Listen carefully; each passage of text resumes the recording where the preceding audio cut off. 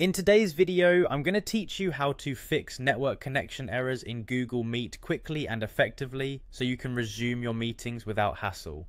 Now, if you're facing issues with your connection on Google Meet, you're not alone. It can be frustrating, especially when you're in the middle of an important meeting. But don't worry, we have several steps to try that will help resolve the problem and get you back on track. First, let's ensure you have a stable internet connection. A fast, reliable internet is crucial for video conferencing. Start by checking if you can access other websites. If you can surf the web normally, then the issue might be specific to Google Meet. However, if you're experiencing problems with other sites as well, it's a good idea to restart your router. This can help refresh your connection and often solves basic connectivity issues. Next, let's move on to restarting your device. Sometimes simply closing and reopening the Google Meet app or the browser you're using can do wonders. If that doesn't work, go ahead and restart your phone or computer. A fresh start can often resolve any underlying issues that might be interfering with your internet connection.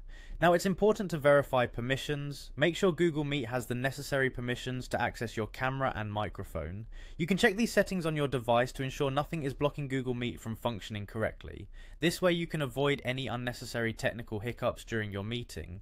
Another useful step is to clear your cache and data. Accumulated cache can slow down your browser, causing glitches with applications like Google Meet. Head over to your browser settings and clear the cache and data specifically for Google Meet. This will help in ensuring a smooth and seamless experience. It's also essential to check for any app updates. Using the latest version of Google Meet is crucial because updates often contain bug fixes and improvements. Head over to your device's app store and make sure Google Meet is up to date. This will ensure you have the most stable version of the app running.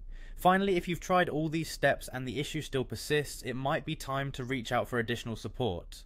Contact your IT support team or network provider to see if there are any broader issues affecting your connection.